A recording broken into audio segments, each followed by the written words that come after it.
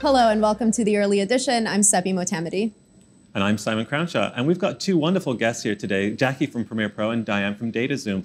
And we're going to be spending the next 10 or 15 minutes talking about the future of media and entertainment, Seppi. It's going to be really exciting. So many changes, so many updates with technology and data and artificial intelligence and virtual production. It's going to be really exciting. Yeah, I'm really looking forward to it.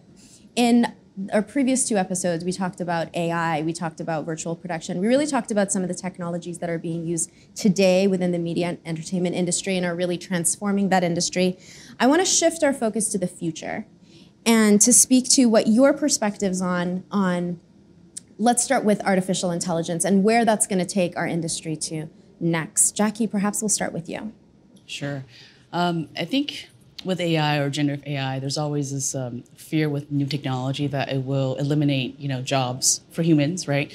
But I think we should always look at technology as tools, and they are things that we need to learn anew to create kind of a new paradigm and create new industries, right? So, for example, when I was shooting, in Vietnam, instead of actually flying there, I can actually just be there, right? And I can do Thailand, all of Southeast Asia in a day. And I think that is kind of empowering. It's awesome. Your creativity isn't limited by your technology; it's actually expanded.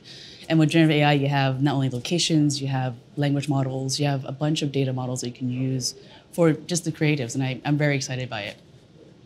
When I look to the future and I think about how data and machine learning and things like that play into artificial intelligence, I think what's exciting is the opportunity to build more efficiency and profitability into this space. We need data to understand how our business is performing. We need data to be able to act faster and build in optimizations, and I am excited by that.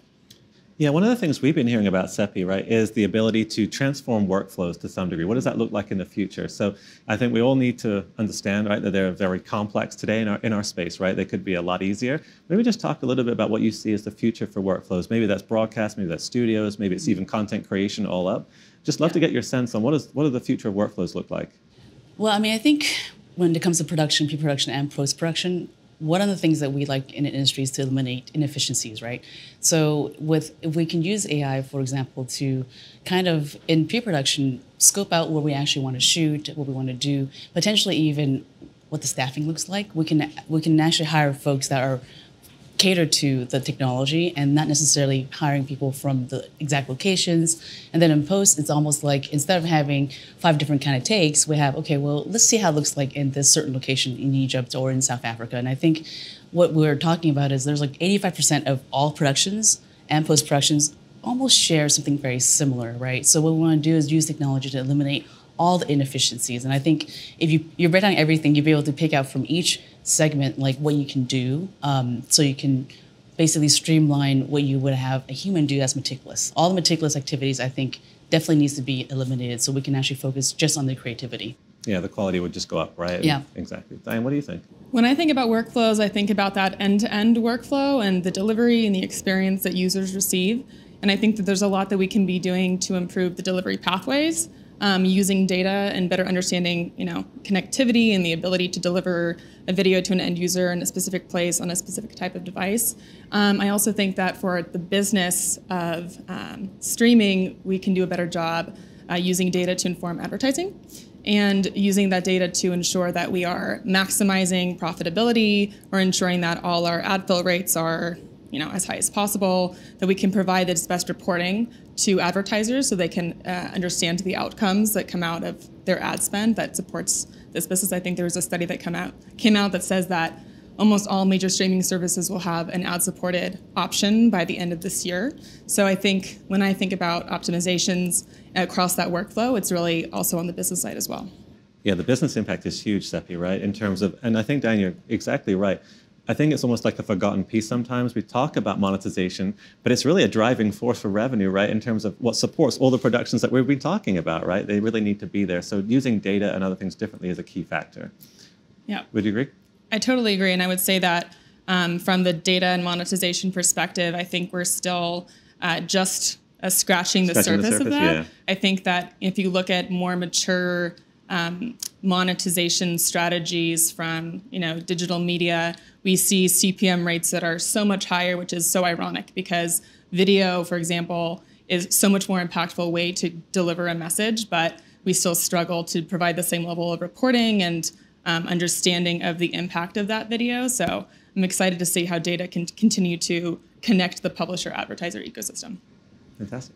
Wonderful. One of the topics that we've been talking about throughout all of our episodes is the environmental sustainability element of our industry, some of the practices that we're adopting in order to take us to the future. What did the two of you see? I'm curious about your perspectives on environmental sustainability and the future of media and entertainment. My personal perspective is that we deliver a lot of content. We should be cognizant of making sure that the end device that's receiving that content isn't receiving, for example, bit rates that are much too high than what the device should actually be able to present to the end user, and also similarly that the end user can experience a difference with that up level of quality. So when I think about the greening of streaming, it's around some of those understandings of where some of those thresholds are and optimizing around that. Touching on a point I made earlier about like our own carbon footprint, right? I don't know if you guys have been to Egypt or the Pyramid of Gizas, but the Pyramid of Gizas are basically right now, the sand's falling off, and because we are doing a lot of light shows and a lot of like real live productions there, right? And I think in general, it's smart to understand in which, if we're talking about just production, about where we can optimize, where we don't have to be there physically. If we're not actually doing anything with the pyramids, why can't that be virtual, right? Now, when it comes to pre-production and it comes to all the planning, I think what we need to consider is how do we eliminate like the amount of time it takes from concept to production to post and then to delivery. And I think that if we shrink that time down, we can, like I was saying earlier, pick out the points where you can, well, this doesn't actually need to be present. We don't actually need to drive our cars or fly our planes or send people there, because all that stuff costs environmentally, right? It's not just about people time, it's about the plane, the gas, everything. So I think when we know that we don't need to be there, we probably should opt out, Yeah, I think you raised some really good points. I think when Seppi and I have been kind of having discussions, right, it's been about GPUs, compute, cloud, AI, but fundamentally for our industry, right, one of the key challenges has been adoption, right, of those workflows. Maybe just talk a little bit about your perspectives on changing those workflows and getting people to adopt them. Yeah, change is hard. Change is hard. Especially for like professionals, broadcasts, and I've been through this, right? I was talking to somebody earlier that I remember cutting from film to analog to digital, and every time we do this change, there's always someone screaming like, "No, we can't do this," But I think there's a beauty to it, right? Like I remember teleseeing my film, digitizing that takes forever, right? Like for me to get a shot into the editing room. Now it's like C2C. I hit record, I can be in a room and I can see the shot that takes place, right? And I think that that's one thing that we need to empower like users. Like change is scary, it's hard, but it's to empower our creativity. Like the more time we get to spend on creation, that's exciting. Like we shouldn't be afraid of it. It is a little bit scary, but change is good, scary is good. Yeah. When I think about things that we can do to make this industry more efficient, I think about data and all the cloud computing resources and the data centers and their cooling and power that they use. And so I think being able to understand, have a better understanding of what data we need to be gathering, making sure that it's optimized to the level of granularity and the speed that matches with the fit and the use case behind what we're trying to measure or trying to optimize. I think that we could do a better job with some of our cloud computing resources in that manner. So more real-time, more granular is what I'm hearing from.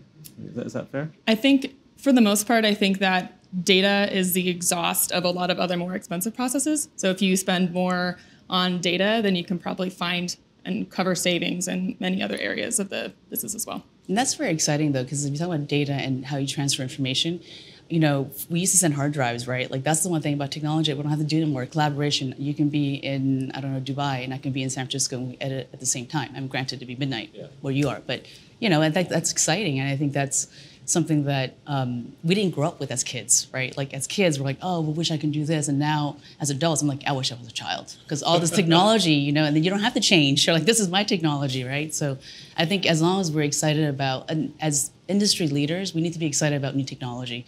So that's like we're basically the evangelists of our main users. And I think that data can be a demonstration of the effectiveness of that change. Yeah. So Wonderful. What a great note to end on. Yeah, you sound excited, Seppi, right? I'm so excited for the future of the industry. Yeah, I think there's a lot of evolving technology that's going to lead us down a really great path, right? That's right. That's right. Well, I want to thank both of our guests for joining us today on the Early Edition. That's right. And so from Microsoft and NVIDIA, it's been great to be part of the Early Edition with you, Seppi. And you, Simon. And we'll see you all again soon. Thank you for joining us.